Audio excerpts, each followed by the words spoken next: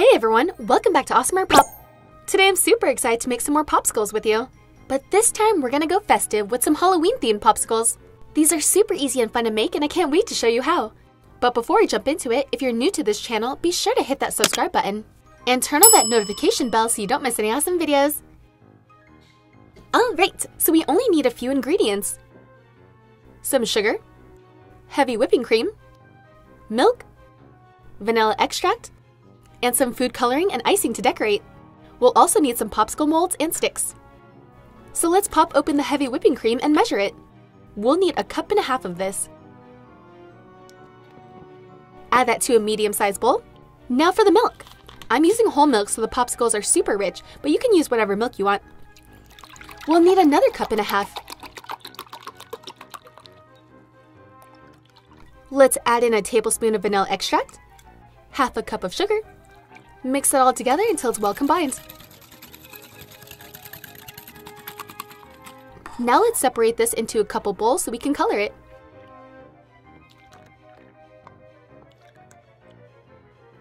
I'm going to leave some in the main bowl since I'm leaving one of the colors white.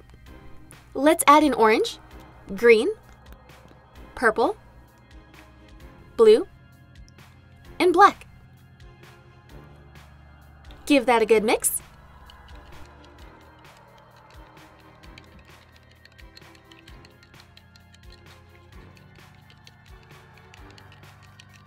Now that that's ready, let's go prepare the molds.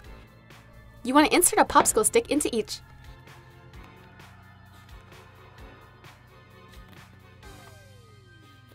Now let's fill up the molds. This is for the mummy, a ghost, a pumpkin, Frankenstein, Dracula, a monster, some spider webs, and for the last one, I'm going to use both white and black to create gray for the tombstone. Swirl that around a bit and then we'll be good to go. Now carefully pop this into the freezer. I'm going to leave mine in there overnight. And we're back! Let's pop them out. As you can see, there is a little bit of spillage, but that's okay. I'm going to place these back into the freezer while I melt the chocolate. In a small bowl, add some white chocolate wafers or even chips if you don't have it. Then microwave it for 20-second intervals until it's melty. Once it looks like this, put it in a piping bag.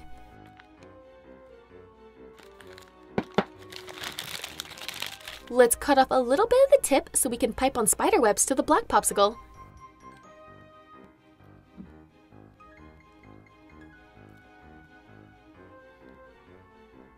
Nice! Now let's do the tombstone by writing RIP on it.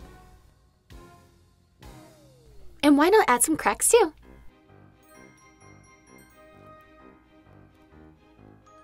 Then for the blue one, I'll add a bunch of eyes to make it a monster.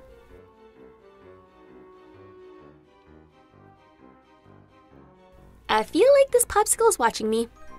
For the green popsicle, let's turn it into Frankenstein. I'll draw some black on top for the hair. Add on the eyes. Let's give him some angry eyebrows and a frown. Now add some stitches and he's all done. The orange one will be a jack-o'-lantern. Let's draw some triangles for the eyes. For the mouth, I'll make it smiling with the missing tooth. I'll also use green for the stem and vines.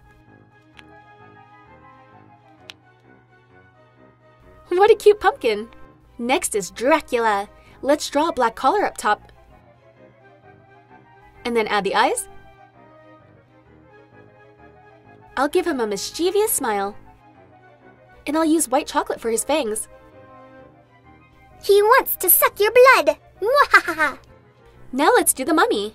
We'll need to cut the tip of the white chocolate bag a lot bigger. That way we can pipe on the lines for the mummy's wraps. Now just add on the eyes and you're done with your mummy. The last one is a ghost. This one's super simple. Just add on the eyes. Give it an oval for the mouth. And if you want, you can add some eyebrows. And that's it. Here's everything I made today. Let me know in the comments which one's your favorite and what other spooky popsicles I should make. Time for the taste test. I think I'll go with the mummy.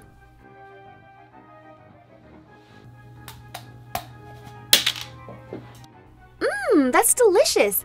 The ice cream itself is super rich and creamy, and the chocolate wrapped around it has hardened into a crunchy shell. Hey everyone, welcome back to AWESMR Pop. Today we're bringing chocolate offerings to appease the ghosts in the graveyard. Just kidding! But these brownies will have even the dead wanting some. So stick around and I'll show you how to make them. But before we jump into it, if you're new to this channel, be sure to hit that subscribe button and turn on that notification bell so you don't miss any awesome videos. Alright, so here's everything we'll need.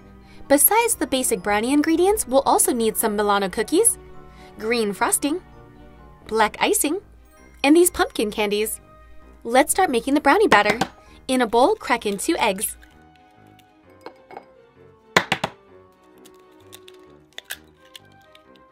Now add in half a cup of liquid gold, or butter. I'll add half a teaspoon of vanilla extract for flavoring. Let's give it a mix. Once it looks like this, add in 1 cup of sugar, a 1/4 cup of unsweetened cocoa powder. Let's mix that up.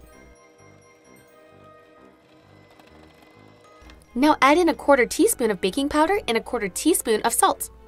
And finally, 3/4 cup of all-purpose flour. Let's mix it up.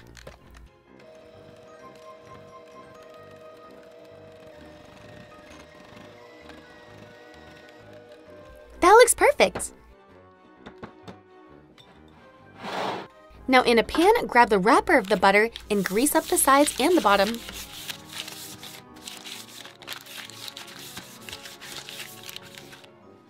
Then just pour in the batter.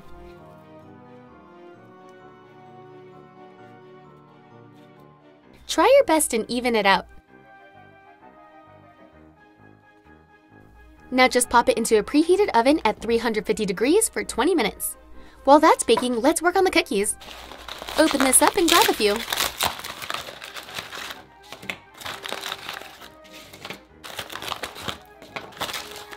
Now break the cookies in half so we can use it as a tombstone. If you want your tombstones to be shorter, just break it in half evenly. And if you want them to be taller, break off the bottom portion and just use the bigger side. Now it's time to write on them. Use your black icing to write RIP.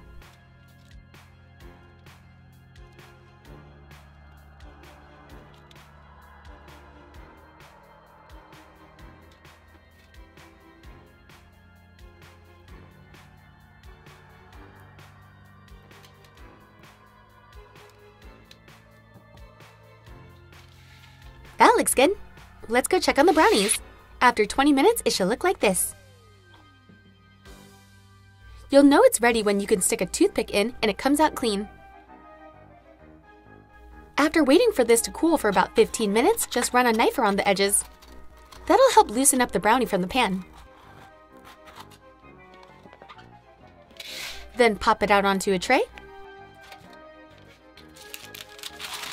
Let's flip it over one more time. We want the details on the other side of the brownie because it resembles the ground more. Let's trim off the edges.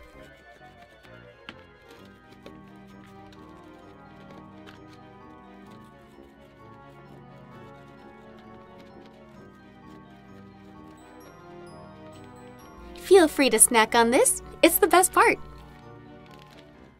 Now let's slice it into 8 pieces.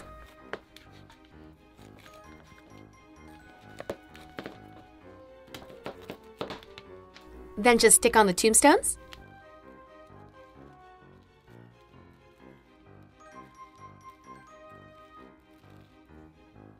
And now use your green frosting to create some vines for the pumpkins to sit on. You can add more green after, like this. Do this for all the pieces.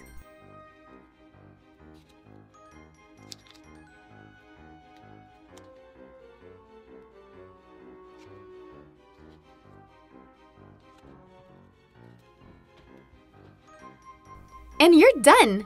Check it out, everyone! This is a fun and easy treat to make this Halloween season. And brownies are always a crowd pleaser. And don't worry, this recipe makes delicious ones. Let's give it a try. That's super rich and moist. And the brownies are super chewy because of the top crust. All in all, I definitely recommend this recipe. Give it a try and let me know what you think. Well, this was a lot of fun. I hope you guys enjoyed this video. Hit that like button if you did, and don't forget to subscribe to see more. Thanks!